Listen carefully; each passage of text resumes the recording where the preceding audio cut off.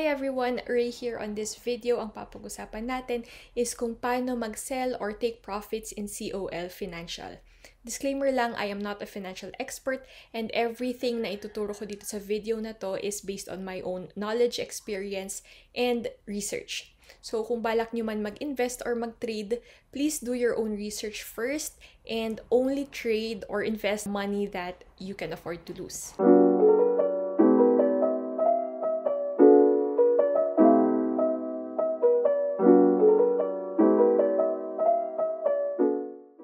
Okay, so andito tayo sa COL dashboard, go to trade and then portfolio.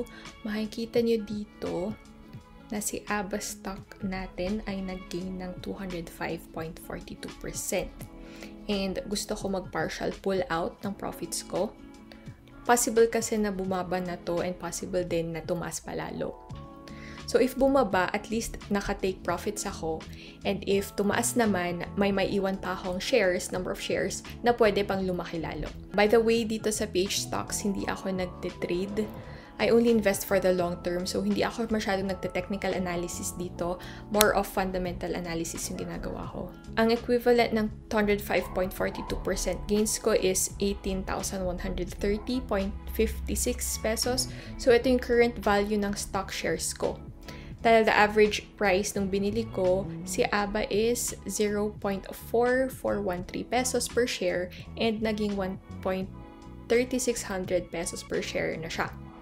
A total of 20,000 shares ang currently owned ko. So in order to sell or take profits, click sell. Out of my 20,000 shares, gusto ko lang mag-sell ng 5,000 shares.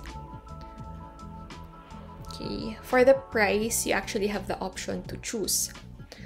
Etong buy is list of buyers and ask is the list of sellers.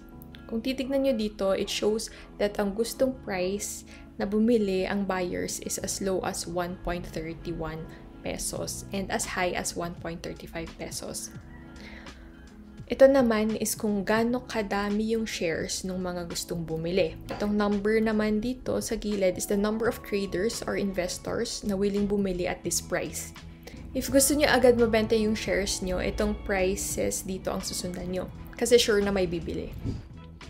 Itong ask naman is the price and number of shares na willing ibenta ng mga traders. So magiging isa na tayo dyan sa bilang na yan once we sell. Tapos based dito 1.36 yung pinakamababa and 1.4 yung pinakamataas. Ideally, yung pinakamataas ang kukunin nyo kasi syempre gusto nyo makabenta at a higher price to gain more profits, diba?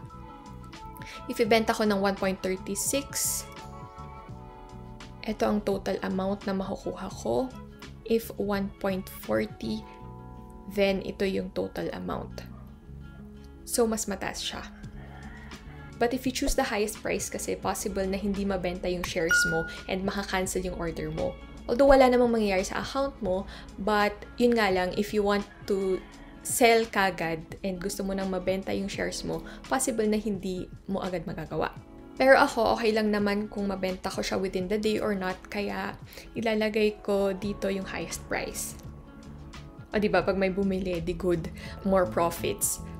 Kung hindi, okay lang. Pwede ko i-try tomorrow. And hopefully, pag binenta ko nun, mas tataas pa yung price. So, mas malaking profits na makukuha ko. Click preview order. Makikita nyo dito associated fees and charges. Enter your password to confirm the order. Then, place sell order. It says here, your order is being sent for execution. Hindi pa nabenta yung shares mo dito. Sinasabi lang na yung order mo is out in the market for buyers to buy your shares. View order status. Makikita nyo dito details ng order nyo. Ayan, wait lang natin. Balikan natin later or tomorrow. And let's see kung nabenta natin siya.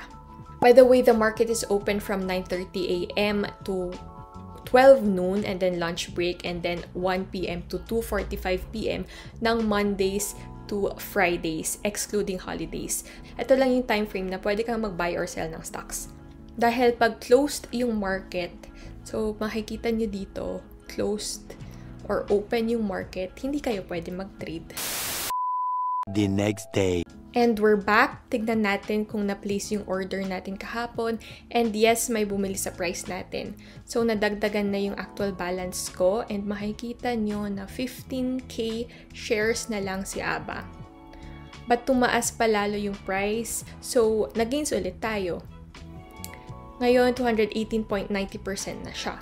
If I sold yung buong 20,000 shares ko, I could have missed these gains. Kaya buti nagtira pa ako ng shares on this stock.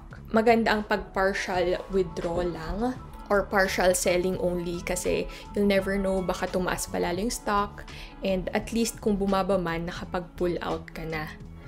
That's it guys, ganun mag-sell and take profits in COL Financial. I hope nakahelp tong video na to. If you have any questions, please comment down below and I would appreciate it if you'd like this video. Hit the subscribe button and the notification bell in order to be notified on more videos similar to these. Thank you. Bye. Kaya if gusto nyo mabenta agad shares nyo, itong price